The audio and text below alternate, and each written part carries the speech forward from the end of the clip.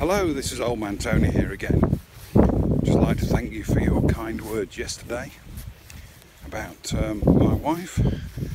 She is on the road to recovery, but she's still trying to do things that she shouldn't do. She's supposed to rest her foot for 6 weeks, but this morning she decided to get up holding a tray with a half full cup of coffee and managed to spill it over the sofa. So I've still got some training to do with her.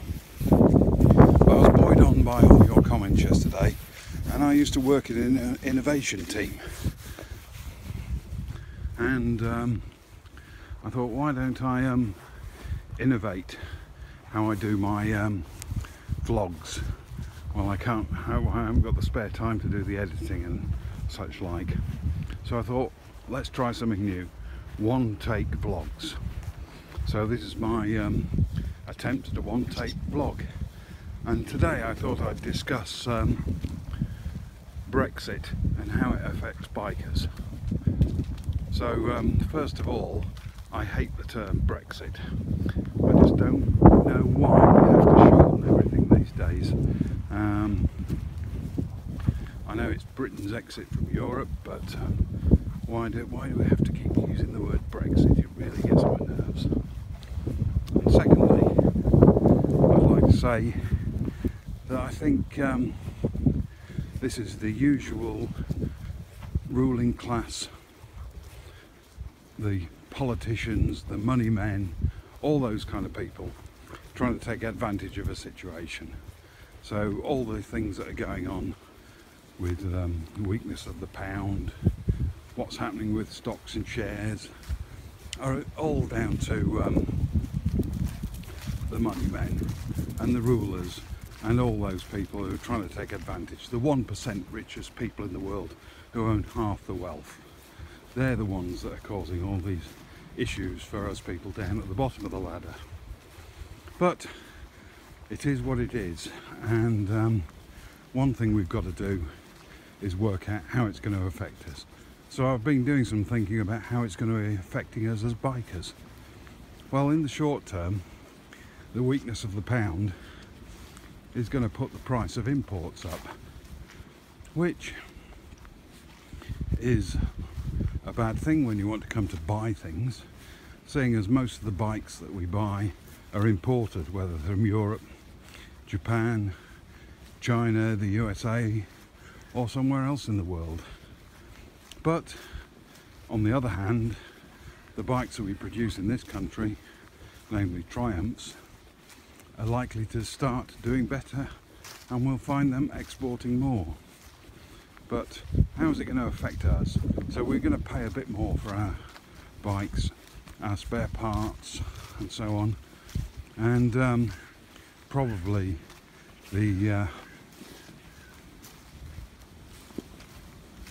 dealers will start ramping up the prices if they see prices going up, so we might pay a bit more for our servicing, but we needn't do. And then what about the price of fuel?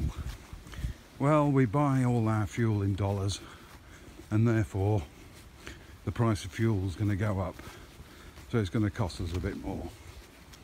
But we'll see how that goes. But we've seen high prices like this before, so maybe it won't be so bad after all. I've just got to put the lead on the dog while I go on the road. Right, so the price of fuel might go up. It costs us a bit more to go out on our trusty steeds. And also, if you want to do touring holidays and that sort of thing, if you're going to mainland Europe from the UK, then everything's going to cost a bit more. But how much more? We're not really sure until things settle down a bit more. But certainly, if I want to go and tour Europe tomorrow, it's going to cost more than it would have done at the beginning of the year. But we can always go touring in the UK. There's plenty of nice places to visit. The only thing we can't rely on is the weather. So that's the disadvantage of that. Now, people say about having free access to Europe for our trade and all that sort of thing. Well, actually, that's not going to have an appreciable effect. I was listening to a debate last night, and the average tariff that most countries pay to export their goods into Europe is about 3.5%. So that's not awfully appreciable.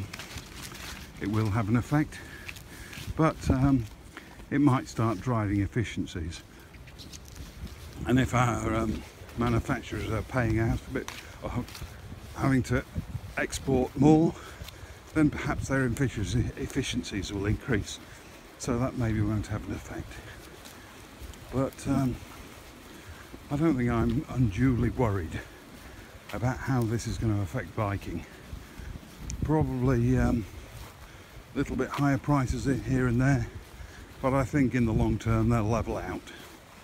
So we'll have to wait and see what all the money men and ruling classes do to try and affect how we live our lives in the UK. The big fly in the ointment, of course, is Scotland and the Scottish National Party, who are doing their best at the moment to make things a lot worse for us.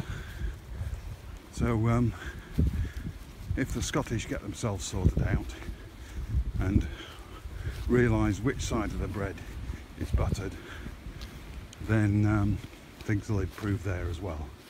So this is my first attempt at a one-take vlog. It's not a motor vlog because I'm walking, because walking is when I've got the time with the dog. So thanks again for all those nice comments you made yesterday. I hope this video is not too shaky for you. I hope you tune in again soon for more vlogs from Old Man Tony. So on a sunnier Norfolk morning, this is Old Man Tony. Time 39 Goodbye. minutes.